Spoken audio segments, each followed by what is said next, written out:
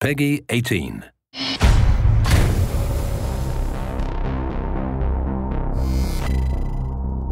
The first set of Cybercore abilities is Chaos, a set of abilities that are designed to throw the enemy into a total state of confusion while you attack. First, the Electronic Strike ability. This replacement melee fires electricity through your enemy.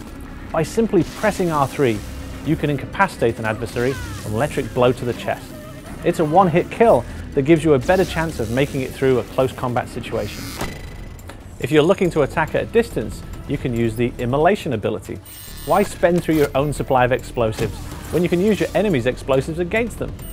Quickly disarm a grenade-wielding foe by igniting their carried explosives. As you can see, this works in destroying robots as well.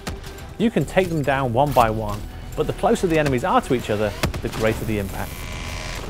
Firefly Swarm is a great protection plan. These drones follow you and viciously attack any enemies in the vicinity. Once they've been unleashed, they strike and catch each of your enemies on fire. Swiftly take out large groups one by one, allowing you to move unopposed. Next up, the Sonic Anti-Personnel ability.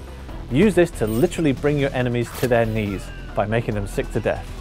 You can calculate this attack by locking onto multiple targets. This is a quick way to clean house and remove numerous threats at once.